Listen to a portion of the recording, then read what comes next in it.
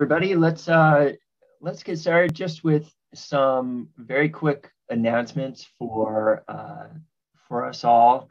So welcome. It's great to see you this morning. I'm Brent Never. I am director of the Midwest Center for Nonprofit Leadership, and really excited to talk to you today about fundraising and some of the issues that are going on, opportunities and challenges here in our region. I just wanted to tee up right now. Our spring nonprofit conference is going to be in a virtual format, and it's going to be on April 1st. It's not a joke. It's not April Fools. We're really going to do it on April 1st. So I want you all to just have that in the back of your mind.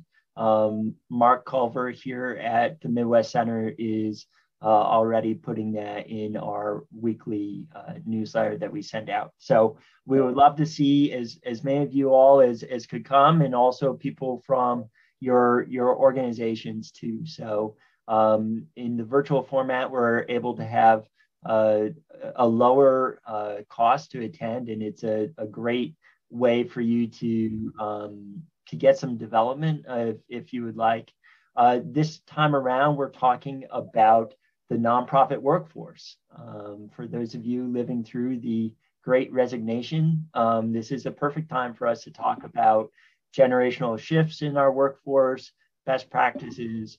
We're going to have Jeannie Bell, who is a national speaker, present to us on April 1st.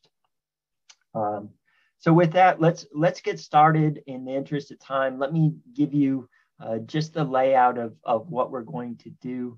So this is a 1 hour session. I guarantee that we'll hit the mark for 1 hour. We'll have about 35 minutes of me giving you some background ideas about what's going on in our region. And then we'll be able to turn it over to everybody for some questions and discussions. Along the way, if you have any questions, please go ahead, pop them in the chat.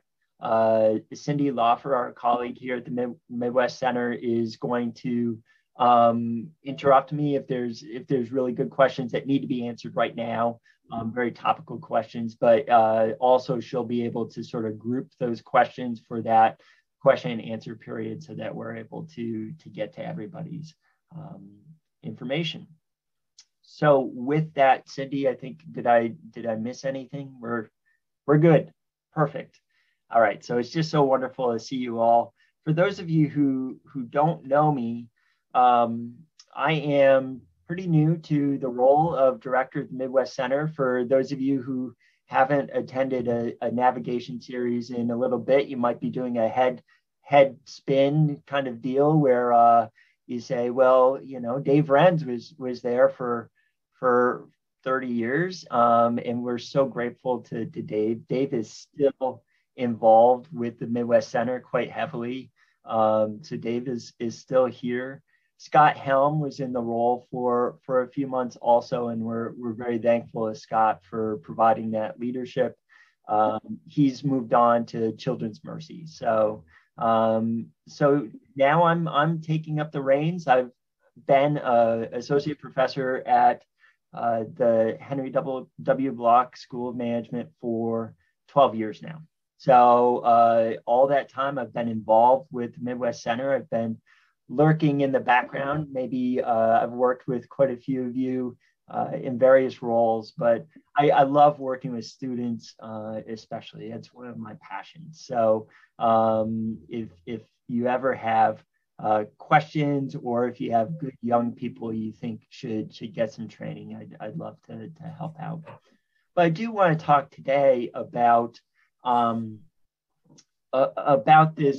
this idea of creating a sustainable pool of donors. So this picture here, I think first off is a beautiful picture. These are rice paddies in Nepal. And so when I was trained in economics. And for those of you who then shake your head with all these horrible memories of economics class when you were in school, I'm not going there as far as, diagramming things. But the person who trained me was really passionate about creating sort of flexible, sustainable systems to make sure that everybody succeeds. So the metaphor and what she studied was rice paddies. And if you think about rice paddies, just to plant the seed in your mind, they're fed by water, right? So rice grows in water. And in rice paddies, the owner, the paddy at the top of the hill gets the most water. And then the one down gets a little less water, and another down gets less water until the person at the bottom gets the least amount of water. And the person at the top gets to control the destiny of everybody at the bottom.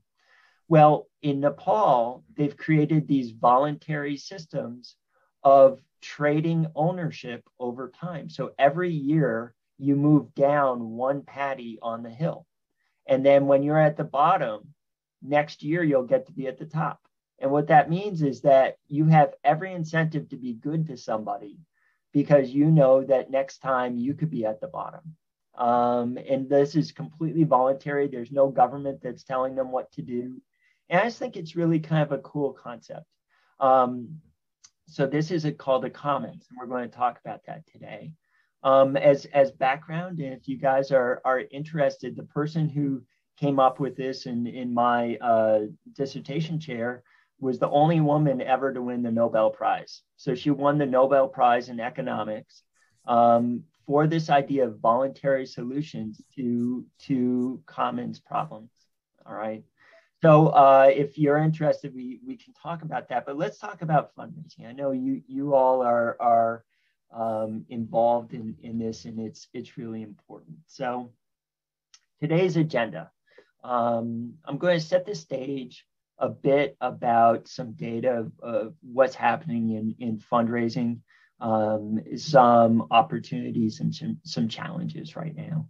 I'm going to sort of do a pivot to get you guys to think about donors as fish. So, there are big fish. There's the Mark Zuckerberg whale out there that some people are looking for, just like Moby Dick.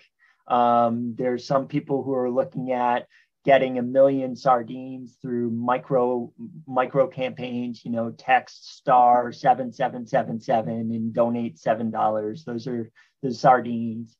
And really trying to think about how we create an ecosystem of fish that's healthy, that has a churn that's sustainable. We'll talk about that. And then we're going to talk about implications in the Kansas City region for how we can create a system that's going to allow for all the fish to grow, to be healthy, for all of us to be able to sustainably fish from that pool, and ultimately have a healthier sort of ocean as far as the metaphor goes.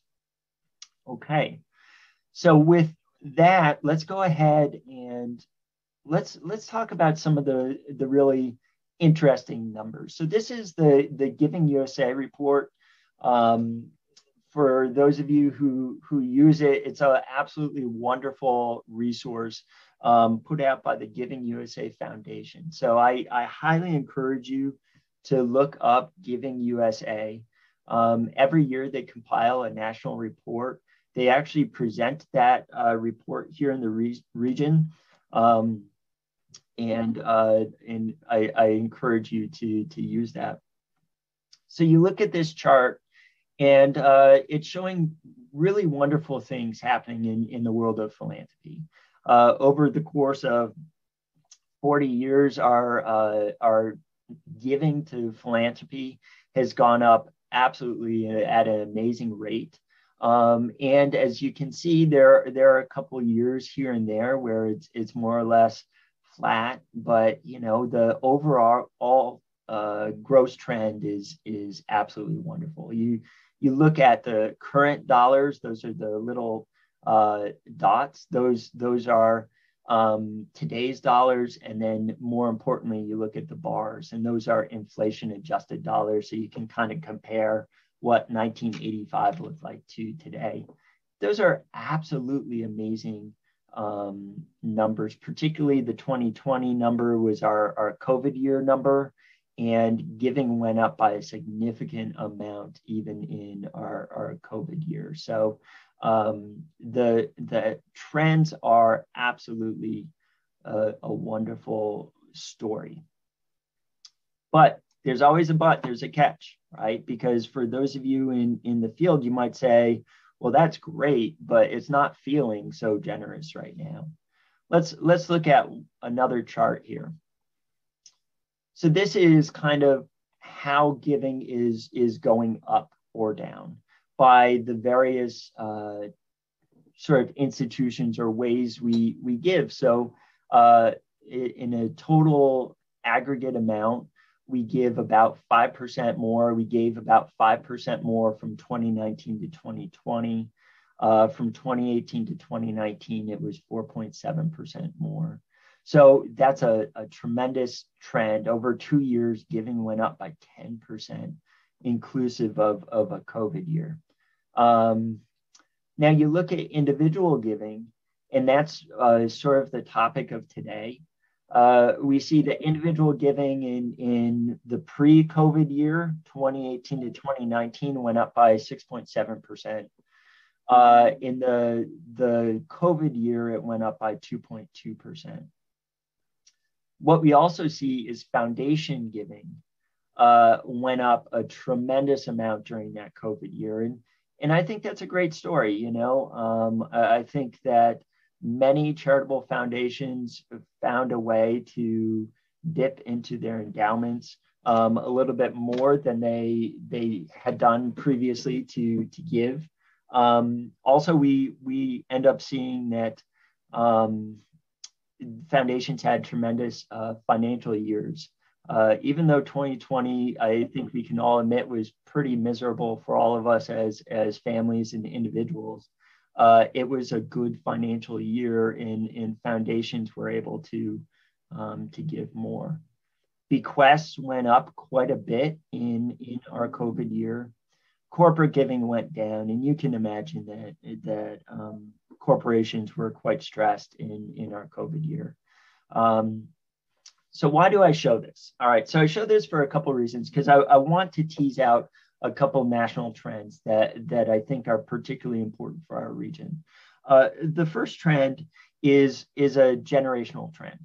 I see my friend Gene Wilson on here, and you know, I worked with Gene through the years on work with agencies that work on aging. And as you know, baby boomers are aging at an amazing rate. The number used to be 10,000 a day. We're turning 65. I'm not sure if that's even increased.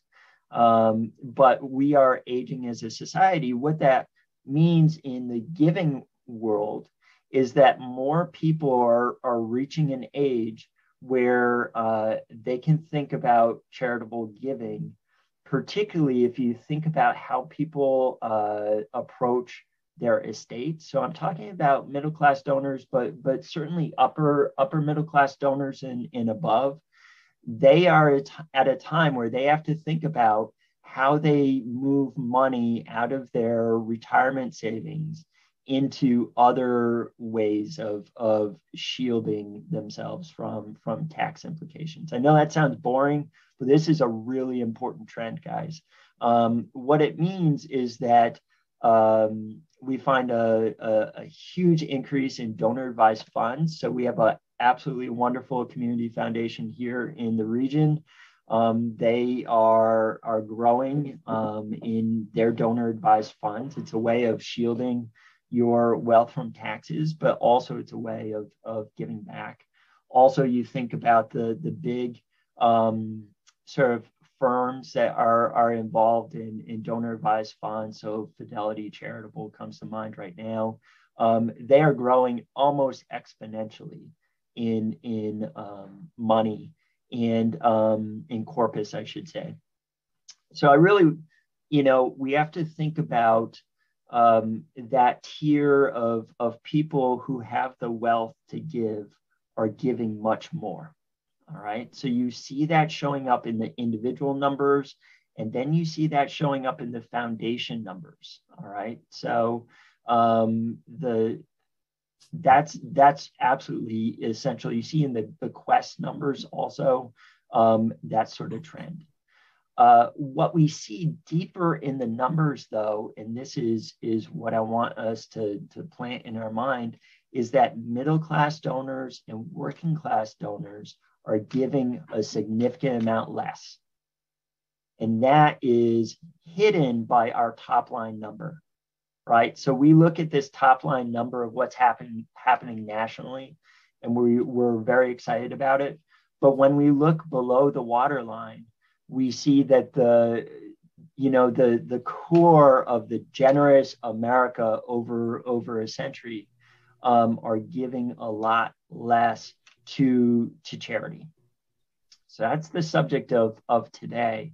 To think about, well, what's happening and what can we do about it? I want to put one more data point out there, and this seems like a non sequitur, and you say, well, Brent, why are you going there? Social media use. All right, so I just want to put this in your mind, and then we'll get to it.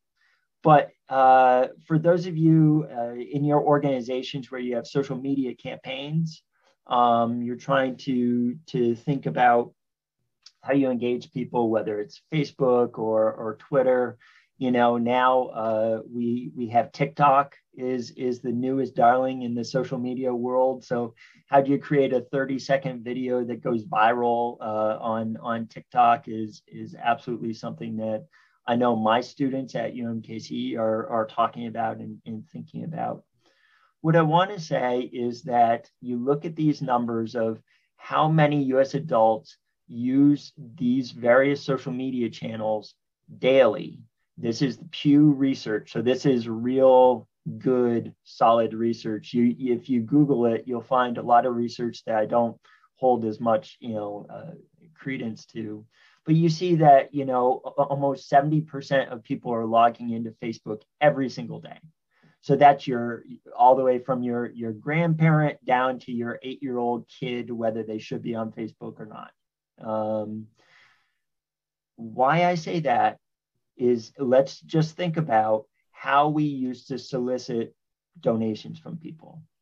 Back, say, 30 years ago, we would maybe pick up a phone.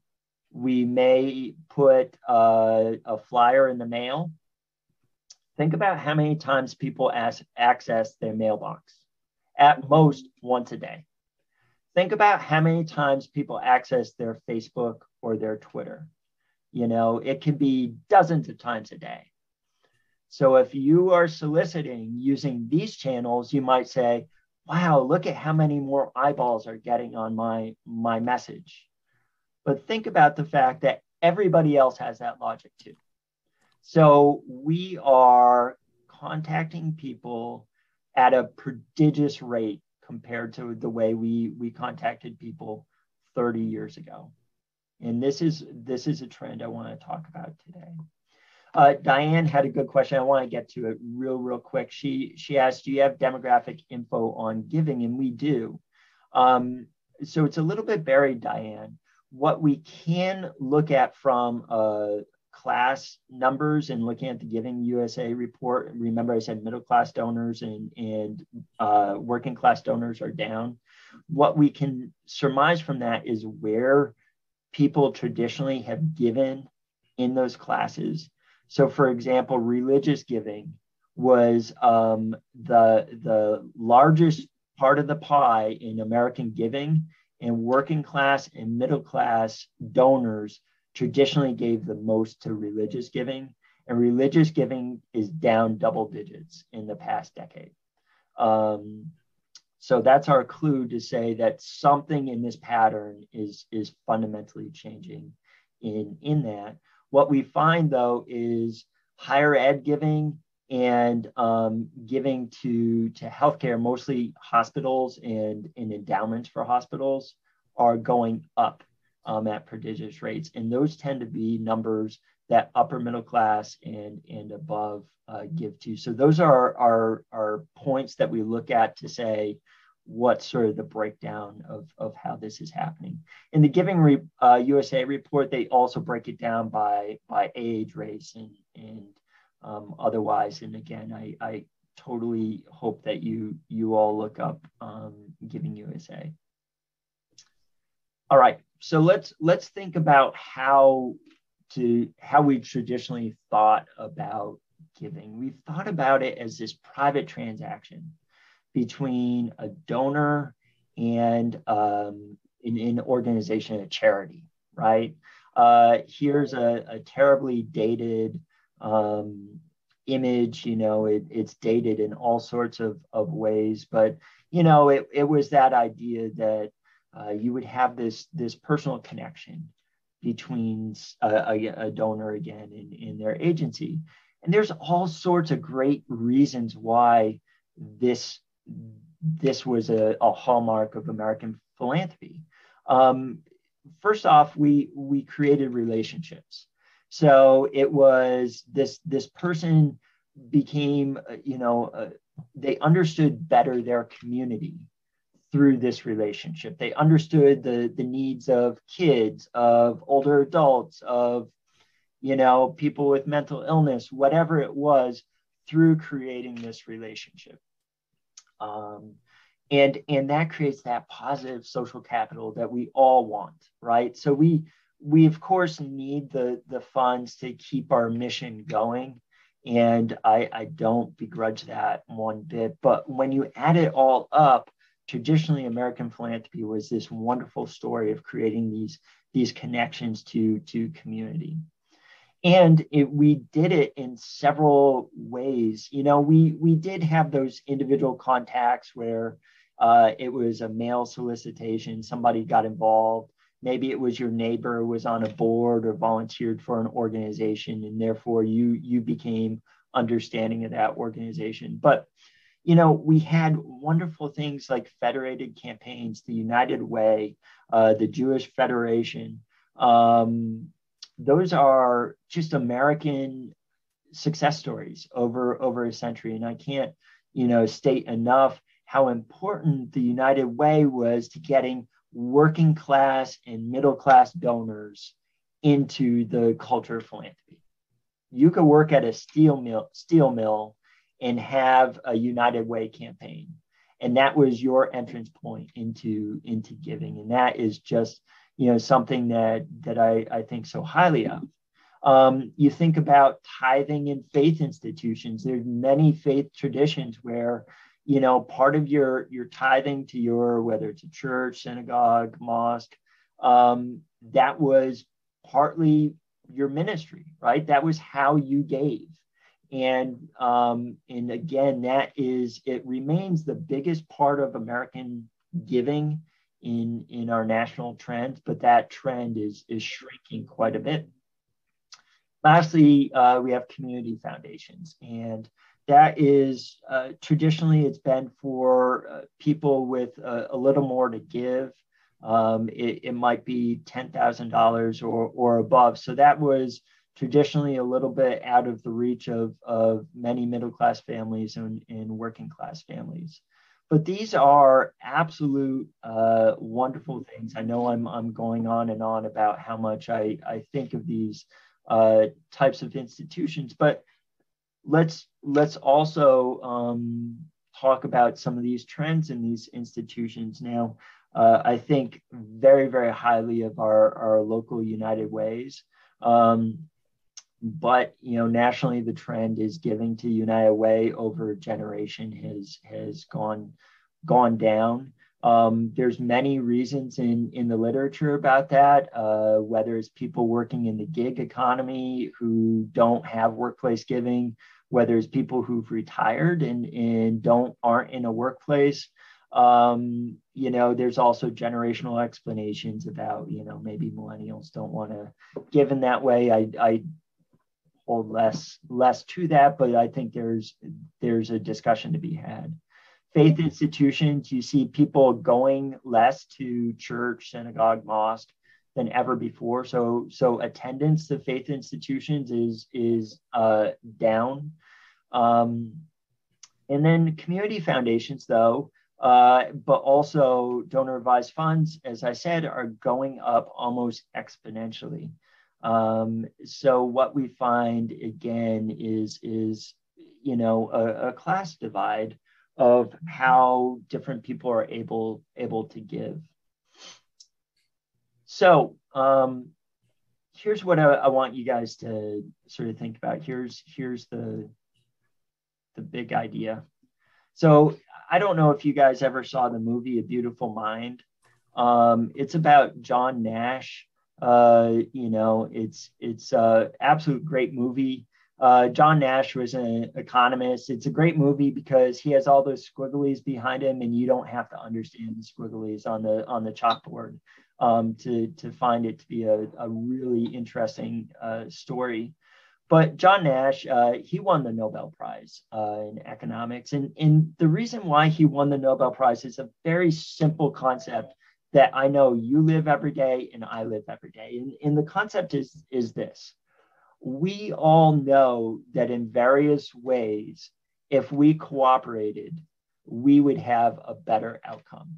So I'll use the example of my neighborhood. I live in Midtown, Kansas City. Absolutely love my neighborhood. I know that if everybody in our neighborhood picked up litter, all right, or engaged in community watch or whatever it was, we would all be better off for that, right? But we all have individual incentives also. We have the individual incentive of, hey, the Chiefs are playing tonight, and or my daughter has a recital, or any other myriad sort of need out there, and therefore we don't go and pick up the litter or join the neighborhood watch or whatever it is. So his idea is that individual incentives trump group incentives.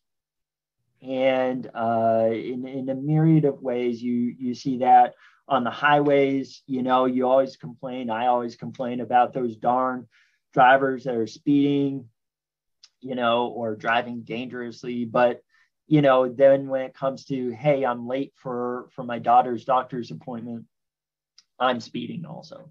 So in the context of fundraising, though, what I want us to do is start to think about the moving from a private transaction level of how we interact between a singular donor and our organization to think about what's the macro implications.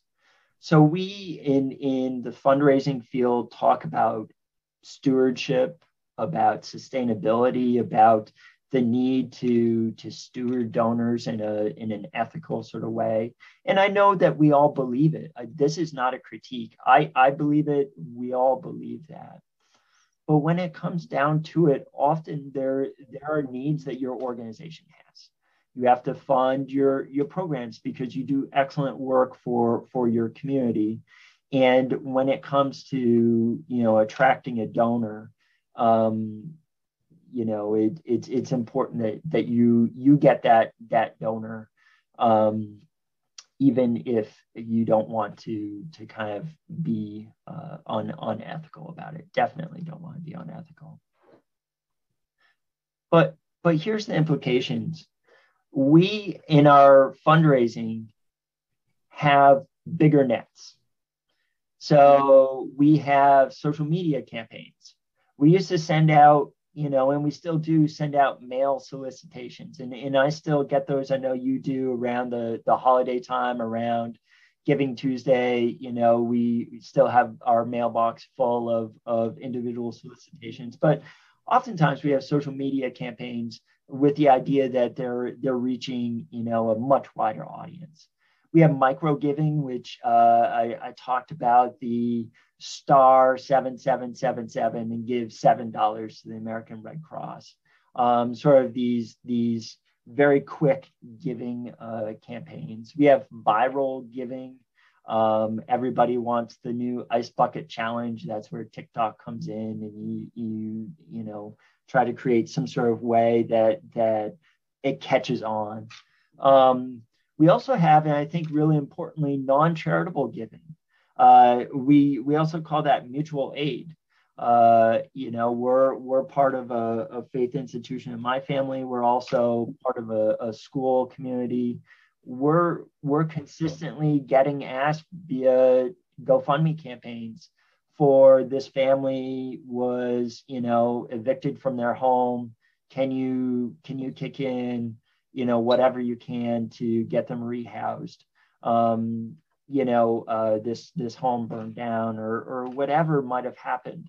So GoFundMe is not technically or always charitable giving, but certainly it's giving to the greater good. And we're all being influenced by it. We have better radar, or better sonar, I should say. So we have great donor databases. For those of you in fundraising, I'm sure that you use some of the donor databases out there to understand who gives, where they give, how they give, so that you're better able to say, over here, we want to track this donor in this demographic. We have social media analytics. So if you guys use Facebook or Google Analytics, you can really target and understand where your fish are or where your donors are. And then we have better spears to understand spear fishing, where you're going after one fish, is micro-targeting of donors to say that Cindy Smith she loves animals. She's, of an age where she's thinking about her estate, and we're going to, attract Cindy Smith.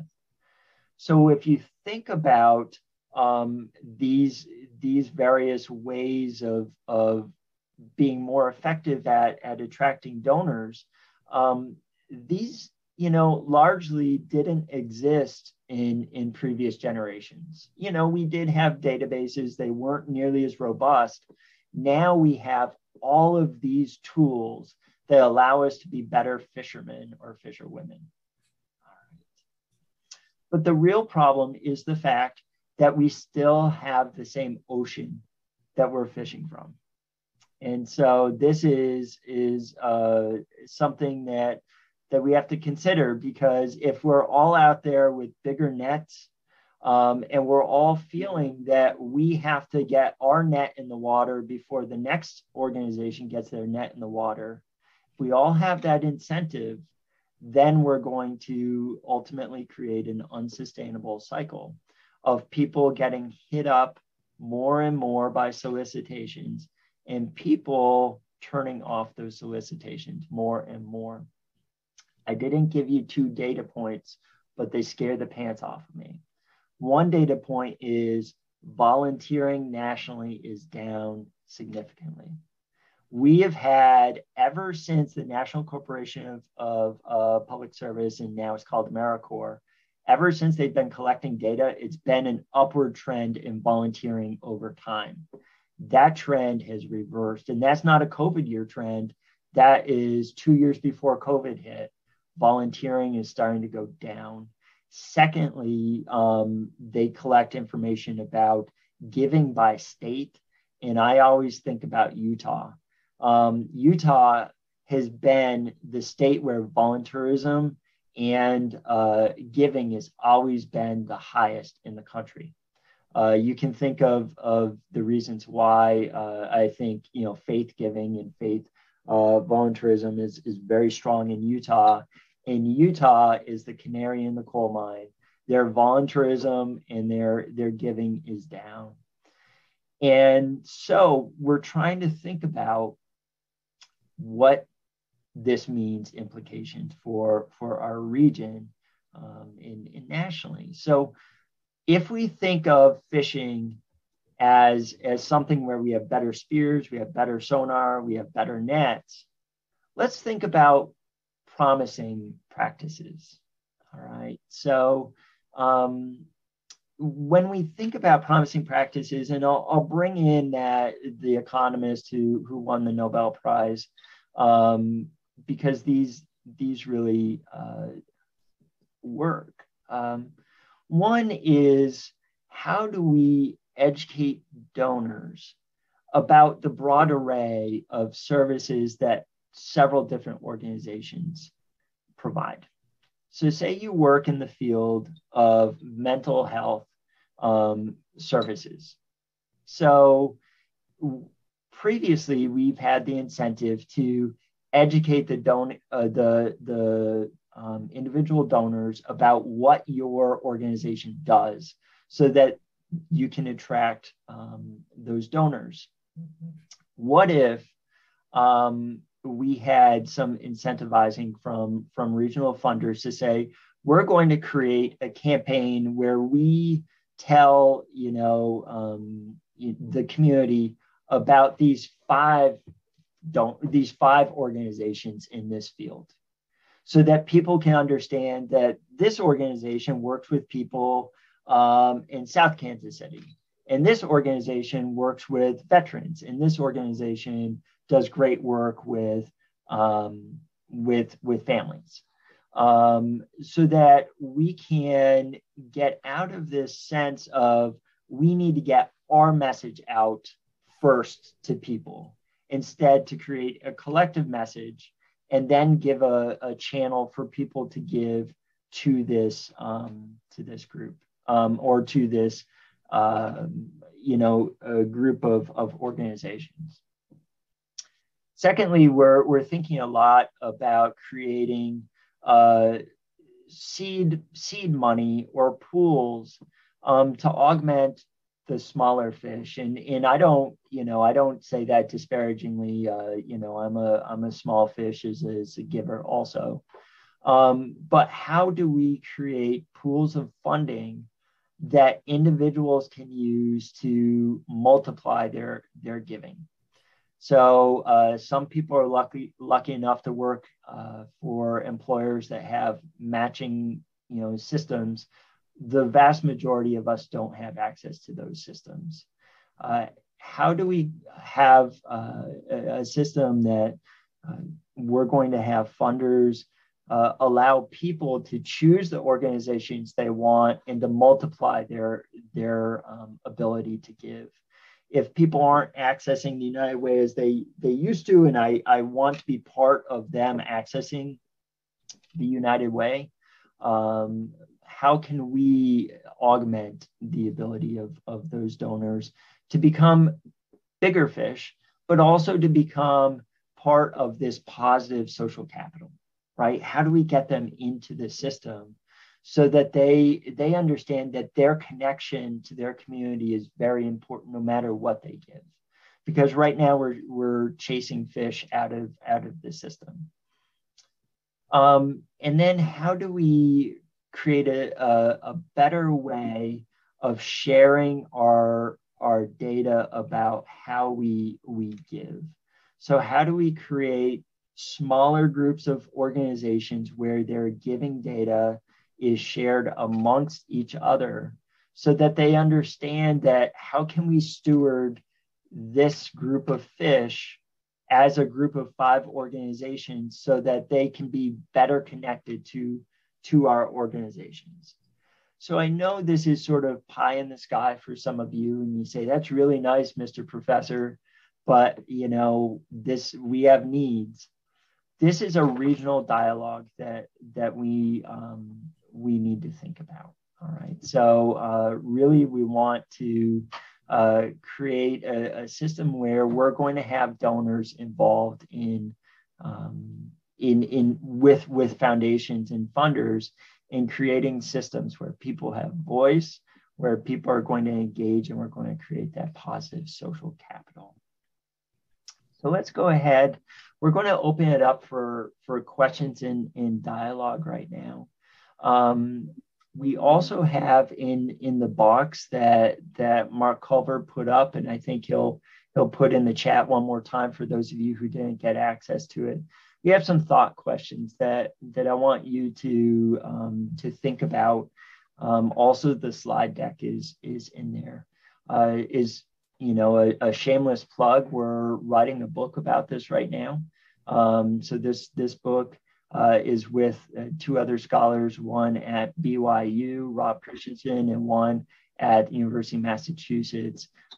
We all studied with this economist And we're all diving deep into best practices of how this could work.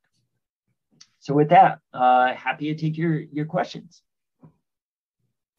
Brent, I will just throw it out real quick. So we did have a question about just donor databases and stuff. And I thought maybe since we do have so many people on the call today, obviously we'd love your thoughts. One person did mention Razor's Edge as an option, but if there's other, options out there or some really favorites that people are using, people use everything from Razor's Edge and other high-end softwares to Excel, but just if people want to share with what they're doing on that.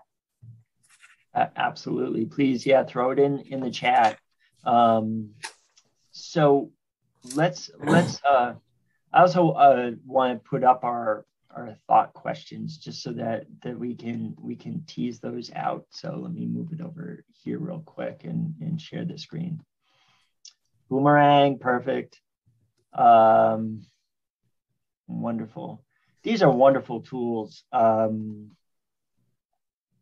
They really are wonderful tools. So if what I would encourage you to do with your team at your organization is to sort of work through some of these questions. So who are the individual donors who are currently giving to my organization? What's their profile? How often do we quote unquote touch them? What are our touch points? How do we engage them? So many of us try to have multiple touch points and be very thoughtful about these campaigns. And that's absolutely a wonderful instinct. But then I want you to think, who are the donors I would like to attract to give to my organization? So who are the, to use the analogy, the fish that we haven't been able to quote unquote catch or to be less, into that? How do we at least educate people in these other groups? And to what other causes do these pool of people give? That's where Razor's Edge, for example, Boomerang, they all come in and they help you understand patterns in giving. Because here's the trick question, and I think this is the trick question that's a natural one. We teach a fundraising series here at the Midwest Center, and the natural question is, how do I attract the donations before the other causes attract those donations, right? It's natural. Here at the university, I'm involved in fundraising for the Midwest Center or for the Block School. We also have those discussions. So how do you, for you, it may be, how do we create this campaign that attracts eyeballs or this viral campaign, or maybe we'll do that micro campaign. But the better question that I hope that you all are looking to think about is, could we educate donors to the range of programs and services that the organizations in our field deliver, and therefore create this system where we're going to collectively fish together and steward that positive social capital that's going to add to the donations over time, meaning having stronger fish over time. So I've yammered on. Let's see here. Are there any questions? Brent, we do have one question from Dave Renz. So how about the relevance of collective impact works in this environment, particularly ecosystems working to address wicked problems? Mm-hmm. Okay, so it's a great question, and Dave at the Midwest Center, we love having these questions. We kind of bat them around all the time, and collective impact is one of those absolute promising practices. To think about how you create these networks of folks with a central sort of convening organization that can help to solidify those trusting relationships. Those are wonderful wonderful ways of thinking about it. So again, collective impact is a way of having a tent pole organization or central convening organization that's able to broker this positive, trusting set of relationships in a group. It's something that we all are involved with at various levels in our networks around the community. But having a fundraising community that's built around these, I think, is a promising practice. And it's hard because we have to trust these folks, and we have to trust them to also not take the information we're giving and then go spearfish the people, we're trying to fish. Others. Yeah. So Brent, this concept is sort of counterintuitive to fundraising. We don't, we're hesitant to share our prospect list, our donors. Yeah. How can nonprofits move closer to that collaboration piece? The pressure is always, on something about my goals, and that's what people have to answer to. So how do we get to that collaboration? Yeah, Cindy, and that's such an excellent point. And I don't want to sugarcoat it one bit. So I absolutely understand that you all do amazing work for your organizations and your communities. I see so many names on here, and I nod my head and think, I love that organization. I love what they're doing. So I do not want to get away from that message. And when we're convening regional discussions, and we are starting to convene those discussions, that's the first message, right? So the first message is, this is not about fundraisers and their incentive and their actions, because what you do is so essential. That being said, it is totally counterintuitive. And what the promising practices show, whether it is rice paddies in Nepal, or whether it's governing logging in the Amazon, the best practices show that if you have a convener that incentivizes people to produce and push out information as a group, you end up having more income for that group, and you end up having more sustainable outcomes. All right. So that's been shown over and over again in the environmental literature. So it's something that I want us to talk about in this region. Brent, so what about a new organization, someone just starting out, and how do they kind of start to talk to donors? And I'm going to put a little of my addition here, but partly what are the important things to include as you start to reach out to donors, and what are the things that maybe a tiny new organization would want to focus on to impress, for lack of a better word, the donor? Yeah, so I think there's two levels, and so the first level is, it is important to educate the community about what you're doing and why it's important. There's more need than what we're able to give, right? So we want to give more as agencies. We need to scale up. So you need to be able to articulate that this is how we're going to, approach this community need. But don't let that education pull you over the edge of saying, this is why we are better than the next organization. I would like us all to frame it as, this is the suite of experiences and services that these 6 organizations, including my new one, are able to provide. And this is the whole range that we're working in.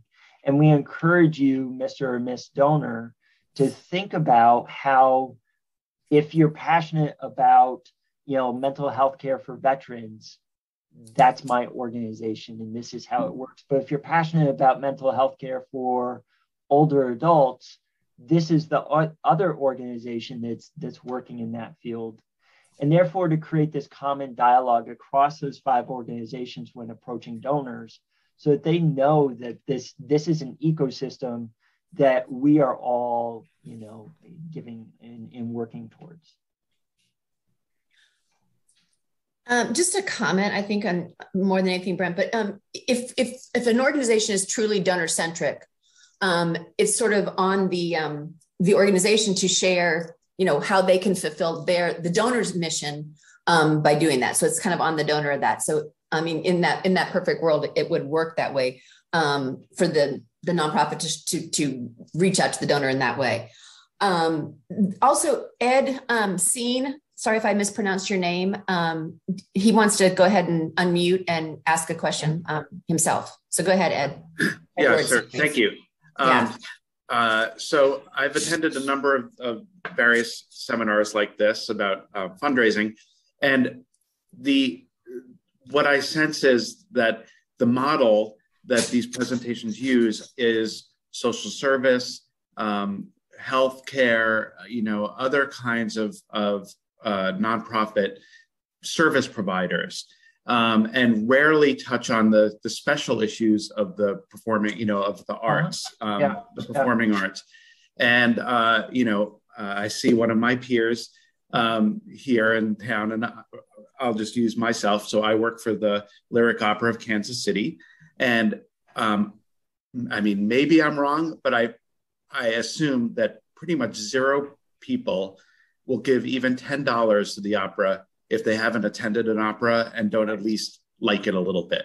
And so there's a lot of things in public education, music education, arts education, and then leading up to people having the wherewithal to go and become fond of the art form. All that has to take place before we can even begin to think about some of these issues. And our audiences are dwindling, and it's a real challenge. So that's probably too big a question for a few minutes, but. No, I absolutely appreciate it and love it. And we're, as a family, very involved in performing arts. So it's a passion we personally have. I also agree with your comment that, it's so important to have people actually touch the art form, be there to understand it. And I will give a shout out to our local performing arts organizations who have, and I forget the name of the campaign, but it's kind of if you're a subscriber to one organization's season, then you get access to a free companion ticket to another organization's season, and that's sort of what I'm talking about, in that you approach it to say, here's 20 options in performing arts, and they're all wonderful and necessary to the vitality of our community. And we know you love the lyric opera, and I bet you would also love the symphony, the ballet, name the other organization. And it's a way of saying, this is thinking about performing arts as a suite of important lifestyle, or not even lifestyle, but important services to the vitality of our region. And we would love for you to give to the lyric, but if you give to the ballet, that's a win too, because you're now in this ecosystem. And so I think that your particular challenges are important also to what we're talking about. Yeah. Brent, you've talked about this, but the question just came in real recently, so I kind of want to just make sure that there's nothing else we should say. But funders are going to be key in that collaboration piece. And do you have just any thoughts on how nonprofits can help drive funders to the collaboration piece? They're the ones that that's such a great question. I think that this is really going to have to be a regional dialogue that's going to occur over a long period of time. Right. So this is not something where, hey, Brent did a cute little navigation series for an hour and problem solved. Not at all, guys. This is something where we're going to have people like yourselves from various organizations. Then we're going to have federated campaigns, whether it's United Way, the Jewish Federation and the like. We're going to have the community foundation involved, as well as I think regional funders are going to really want to be involved in how do we talk about growing giving? How as a region do we amplify this, this dialogue? And also as funders, how can we incentivize organizations to take that leap, to go ahead and go in as a group of 5 or 10 organizations together? Because that's, you're going to have to incentivize it. You're going to have to take away some of the risk to make it work. I think there's a lot of opportunity for funders to really change the dialogue within a smaller networks of organizations, and then move on. A couple other concepts of giving that people just are curious of how that connects to what you're talking about today. So one is giving circles, how that connects to this idea, and then also giving days or 24-hour, focused cycles of giving and that type of thing, how those kind of connect to this. So Rebecca, giving circles are a passion of mine. I am so in on giving circles. Now they're hard. So for those of you, I imagine a lot of you know giving circles, but if you don't, it's no big deal. Giving circle is, I'll give you the image of, it's a group of maybe 10, 12 friends or colleagues who break bread. Oftentimes there's, a bottle of wine or God knows what. Where every month you pop in a certain amount as an individual. Maybe it's $25. You go to somebody's house. As a group, you decide this month we want to support, an organization that's working on mental health care with kids. And therefore you collectively all have $25 each, and you give in that way. It's great for social capital because you talk about the organizations, you talk about what they do and why, it would be great to do that.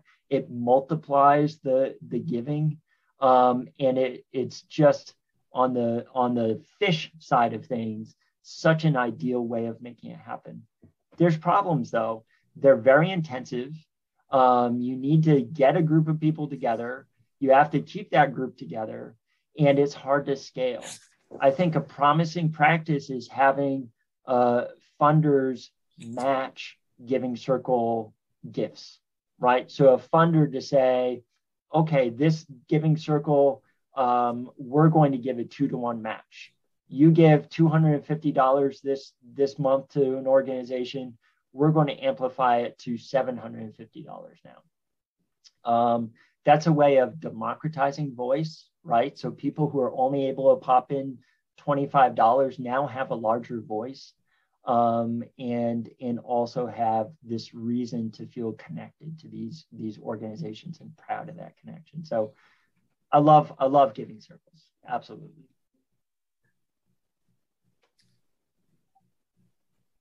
That concludes, I think, our questions and our time. So there is some comments in there. Some people, just FYI, just draw people to the chat. There's how do we keep this going? What do we do now? And there's some ideas people are offering. So do check in with the chat on that, of who's maybe talking about this already.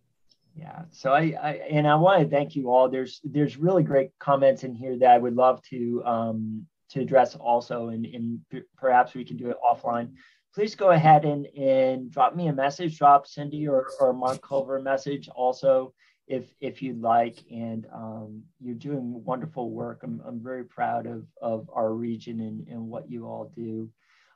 Have a great it's Tuesday, and we'll see you again next month for our next navigation series. Thank you.